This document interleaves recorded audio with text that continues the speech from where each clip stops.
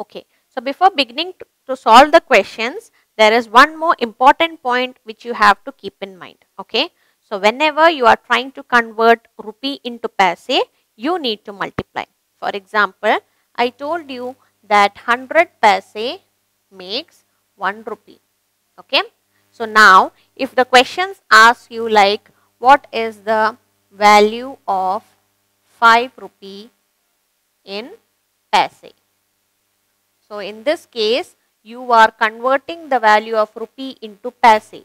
Whenever you have to convert rupee into paise, you need to multiply. Multiply by 100. Okay. The reason is because we know that 100 paise makes 1 rupee, right? So this is our main equation. So if I have to convert a rupee into paise, I need to multiply it by 100. So since 100 paise makes 1 rupee, they are asking me the value of 5 rupees. So what will I do? 5 into 100 is equals to 500. So the value of 5 rupee is equals to 500 paise. So this is my rule number 1. Now the same thing if I have to convert paise into rupee, then I need to divide it by 100. Okay. So if I am converting paise into rupee, so which means that suppose if I have to convert 500 paise into rupee form, so what will I do is I will be dividing this 500 by 100. So it will give me the answer 5. So which means that 500 paise is equals to 5 rupee. Okay. So if you have to convert paise into rupee, you need to divide, and if you have to convert rupee into paise, you need to multiply, and both the cases you will be doing it with 100 only.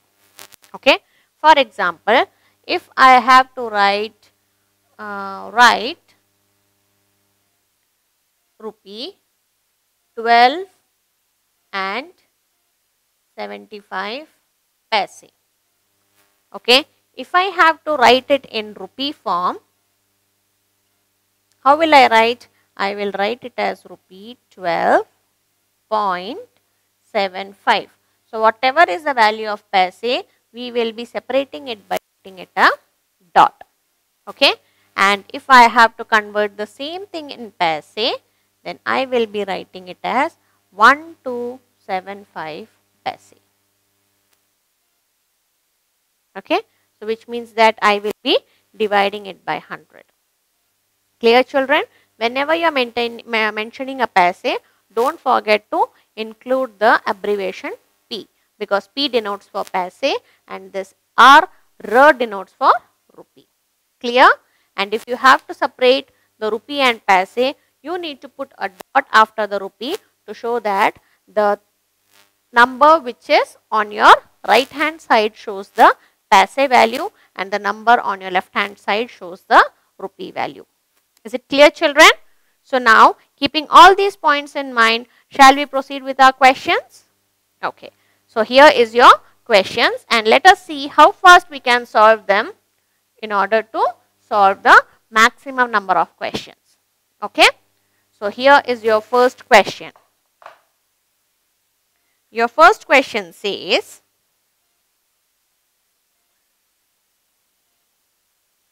a 50 rupee note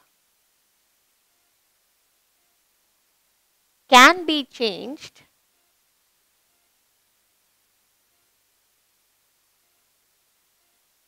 into how many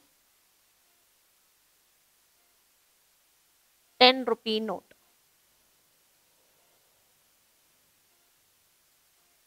Okay. And your options are A 4, B 5, C 2 and D 1. Okay. So the question says that there is a 50 rupee note which you have to convert it into 10 rupee note. And when you take the 10 rupee note, that value and this 50 rupee note value should be the same. So what am I going to do here? Which operation are we going to follow? Very good. We need to follow the division, right? So we will be dividing 50 divided by 10. So 10 5s are 50. So which means that I have to carry 5 10 rupee note in order to make the value as 50. So where is 5 here, children? Yes, it is option B. Is it clear? Shall we move to the next question? Okay. So here is your next question. Your next question says 30 rupees 30 rupees and 75 paise is expressed as, and your options are A 30.25, option B 35.50, option C 30.75, and option D 30.50. Okay. So 30 rupees and 75 paise. Where can you see that? Yes, it is option C. So you have to put a dot after 30 and this 75 paise will be coming post the dot, which is towards your right hand side. Clear? Shall we proceed? Okay. So here is your next question. Your next question says 10 rupee and 50 paise is equivalent to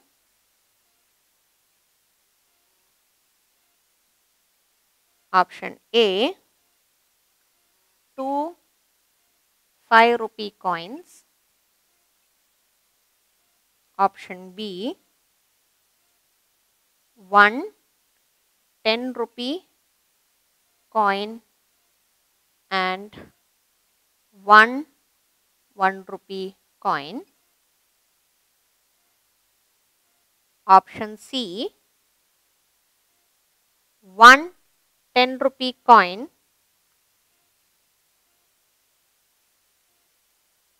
and 1 2 rupee coin, and option D 2 5 rupee coin and 1 50 paise coin. Okay. So it may be little confusing. So first thing, we will change it into multiplication form. So it says that 2 5 rupee coins. Okay. So 2 5 rupee coins will give me how much? 2 into 5 is 10. So I get rupees 10. So is this my answer? No. The second one says 1 10 rupee coin. Okay. And 1 1 rupee coin. So you have 1 10 rupee coin plus 1 1 rupee coin. So 10 plus 1 is, I have 11 rupees with me, wherein it is asking 10.50. So even this is also not my answer. Let's come to the third one. They say that 1 10 rupee coin. So 10 into 1 is 10 plus 1 2 rupee coin. 2 into 1 is 2. So which means it is giving me 12 rupees. That is not what I need. So even option C is also not the right answer. Coming to the next one, it says 2 5 rupee coins. So 2 5 rupee means 2 into 5 is equals to 10. And one 50 paise coin. So 50 paise will be like this. So what is the answer? 10 plus 50 paise, which equals to 10 rupee and 50 paise. So is this what they have asked? Yes. So option D is my right answer. Clear, children?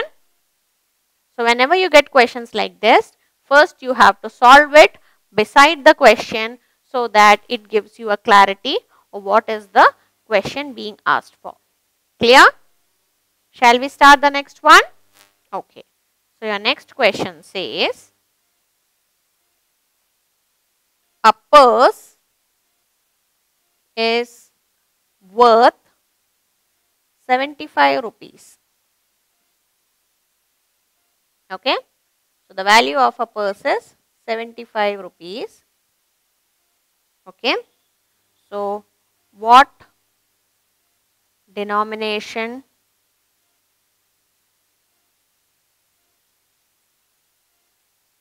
will you use to pay the value? Okay. So the purse costs 75 rupees. We know that there is no currency or note which has a denomination of 75 rupees. Right. So the options given here are 150 rupee plus 120 rupee.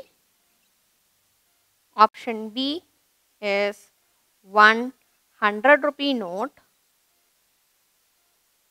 Option C is